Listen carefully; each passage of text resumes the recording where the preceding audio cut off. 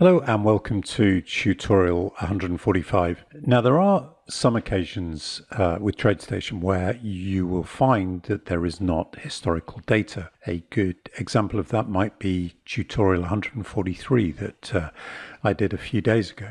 And a very simple example would be the inside ask and the inside bid. In this chart, what I'm doing is plotting that information. Now the problem is if I click Control R to reload the chart, what you'll find is that the data that is there at the moment will disappear. So let's do that, Control R, and you'll now see that information has disappeared. So what this tutorial is going to do is use the Streamwriter and Reader to store information from some real-time data that's not available historically in a text file. So we have a chart open here, and just to give you an idea what's happening is this data here with the magenta and cyan is real-time data, and this data here is historic data that has been stored. So if on this chart I go Control R, what's going to happen is the chart will replot, and it's now getting the data here, which was previously real-time. That's now been stored in a text file and used to plot.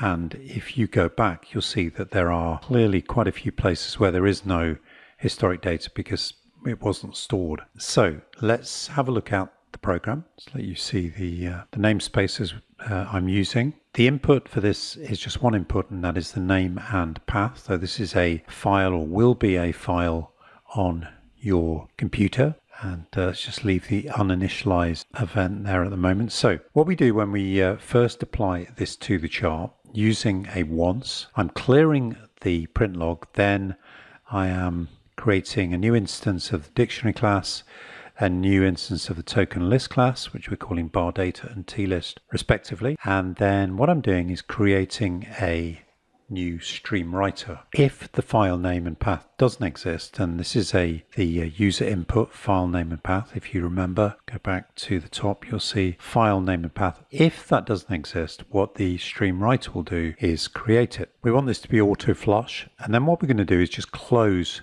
Streamwriter, because what we're going to do now is open a stream reader. Now this is basically saying if we've had this program open before and there is already some data stored, then what we're going to now do is open a stream reader to read that information. And the way that you do that with stream reader is you can use this thing called end of stream. So you use the name of the stream reader, then dot end of stream. So what this is saying is we're just going to run through this loop over and over again while it is not the end of stream. And what we do in each case, we get a line, and a line is a string. Let's just go to the variables. Okay, we've got two strings, line and str, which we'll look at later. But line is a string, and we're going to put into that line the read line. So it's just going to go through each line in the stream reader, and we're going to print that information. And if we go back to the chart, you'll see we've got the contents of the line, and basically we've got a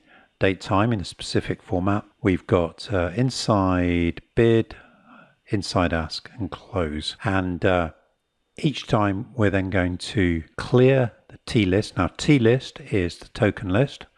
Again, just go back to the top. You'll see that token list, t-list, and then we created the instance of that here. So for each line, we're going to clear the t-list. Then we're going to add to the t-list the line that we've just added. Now, the beautiful thing about the token list is if you add a some comma delimited information to it, then you can access each item in that comma delimited string very, very straightforwardly. Now, another way of doing that, which I've also done here, is to use left string and right string and string length. And I think that is perhaps a little more difficult, and I might do a quick tip if anyone's interested in the different ways that you could parse a comma delimited string. So what we then do is we say if not bar data dot contains t-list 0. Now bar data is the dictionary, and what ultimately we're going to have here is a dictionary where we have the date time as the index and then the other information as the item in the dictionary. So what we're saying here is if there isn't the item already in the dictionary with the bar date time, which is stored in the 0 element, then we're going to add it to the dictionary. So we add it. First item here is the index, tlist 0, bar date time, and then the other items we're going to have here 1, 2, and 3, and we're separating them with commas. Having done that, we end this while statement. We go around it until there are no more lines to add. Then we close the stream reader, and then we can reopen the Streamwriter like so. So we're going through the same syntax as before, the Streamwriter, file name and path. If it's already there, we don't recreate it. And then we set auto flush to true. And now for historic bars, for each bar, and what we're doing, get app info AI real-time calc is equal to 0 means it's a historic bar. And we're saying if the dictionary contains, and then for the bar that we're looking at the moment, we work out the bar date time in the same format that we're going to store it later on when we're looking at the real-time bars. If there is an item in the dictionary with the same bar date time, then what we do is we take a string of we put into a string the value that is indexed for, which we know is going to be the inside bid, inside ask, and the close information. We again clear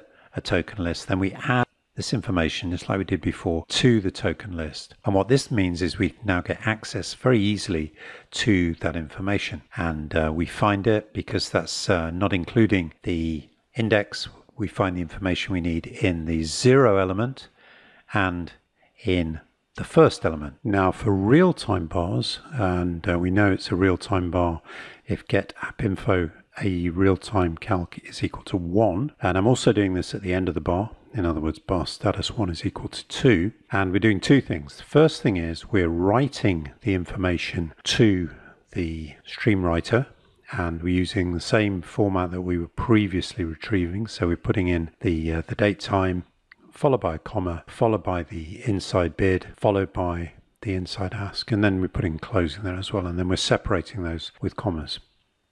So we're doing that so that information is going to be available if we subsequently, for example, reload the chart, and then we're also plotting that information, but we're doing it in a different color just so that we can differentiate the two.